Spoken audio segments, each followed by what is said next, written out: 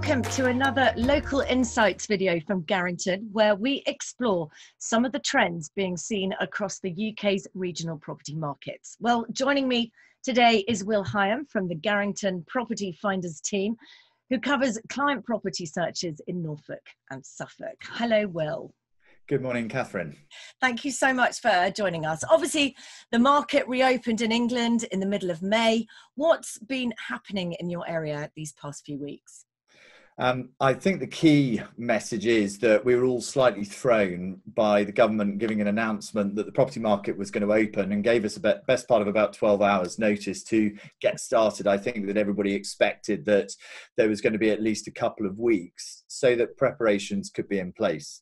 The good news from a Garrington perspective is that we built up to this with knowledge that the market was going to go and open, and therefore got ourselves match fit and prepared so that we're ready to look after our clients' interests as best as possible.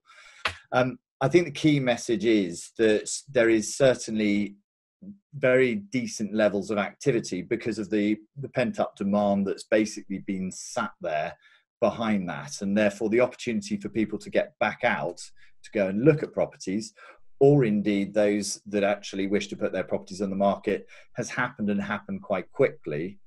We had a handful of clients that were under offer with their properties. The lockdown happened and essentially nothing could happen during that period. And therefore, as soon as the release was there, the clients were very, very keen to try and move forward to a quick exchange. And now we're trying to time a quick exchange to completion as opposed to anything a little bit more delayed. Sure. And given what you've just shared with us, do you feel this is a blip in activity or the start of a meaningful trend going forward? Slightly difficult to know. I suspect that there is going to be a new trend where people are just wanting to get on to move. We've had certain delays from whether it be Brexit over the last few years, the general election, again, that put the handbrake on the market. There was the release and the Boris bounce that was well known at the beginning of this year. From that, then we had this period of buoyancy. COVID potentially put the handbrake on, but it's really aligned our clients and sellers to actually get on. And we're seeing a number of our clients' inquiries are coming from those that are based maybe from London or from an inner city or from a large town where they actually want to go and relocate to get more space outside of the city or the town. So I think it's tempered. I think that people are being very considered, but what they're wanting from their home, I think, has changed.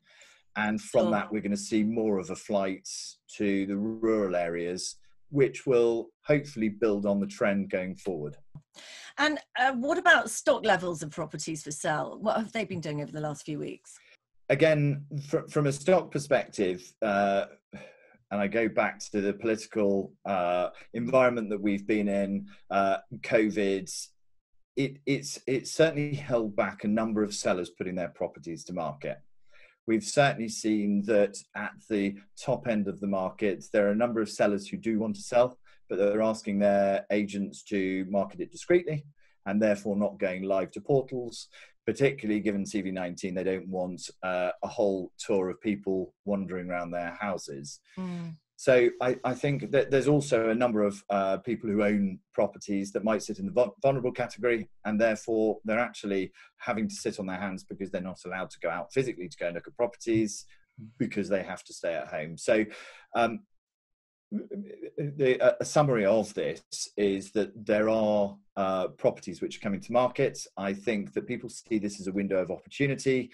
What used to be a busy part of the market, which was the Easter period from March through till May, I think the summer is going to be a busy period with a lot of completions happening in September as a target, perhaps before the schools go back. So again, it goes back to what I was saying a little bit earlier. It's being tempered. It's having a realistic approach as to how best to create a solution to sell the house and for the buyers to buy the house, removing as many hurdles as possible. Sure, I think tempered is a brilliant word to use at this moment in time. Yeah. And also, you're in Norfolk, Will, and Yeah. given East Anglia is both coastal and rural, and that has obviously direct trains into London, have you seen a flight of new inquiries to this part of the UK? It seems, as you mentioned earlier, that those living in a city or urban area are now actually wanting more space, peace and quiet and fresh air. Yeah, absolutely. And I think it's twofold what we're seeing here. Firstly, we're seeing the families that might live in a large town or in London and have realized that what they really want from their home is different to what they have at the moment. In that, they want some space, they want a view, they want peace and quiet, they want a larger garden, because the lockdown has told them that having that gives you the freedom at home.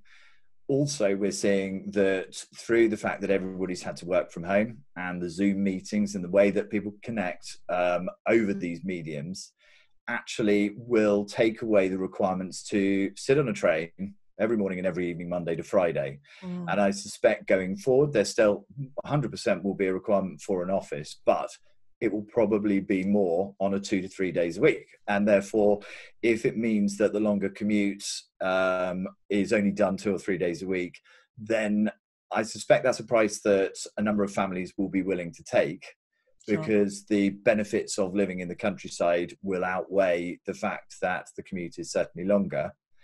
The second part to that is, and we're seeing both for the first part and for this, a number of new inquiries coming through of those that are living in London and they need to stay in London because of schools or because actually to be within the proximity of work on a more regular basis. The bolt hole is something that we are seeing a number of inquiries for, where people don't need anything palatial, but somewhere that they can lock up on a Monday morning, jump on the train to get into work and return back on a Thursday night or a Friday night to work from there remotely. Yeah. Essentially just somewhere that's, whether it's in the middle of the countryside in Norfolk or Suffolk or on the coast. But I think it's twofold on that. So it's really looking at the work-life balance, whether that's actually from living in the country and doing a commute in on a more limited basis, or still living in London but having somewhere that they can retreat for weekends of peace. Well, that's been fascinating, Will. Thank you so much for sharing those insights. We hope you found this video helpful, but if you would like more specific advice about the Norfolk and Suffolk local market, please do get in touch with Will Heigham by following the link shared with this video. Thank you for watching.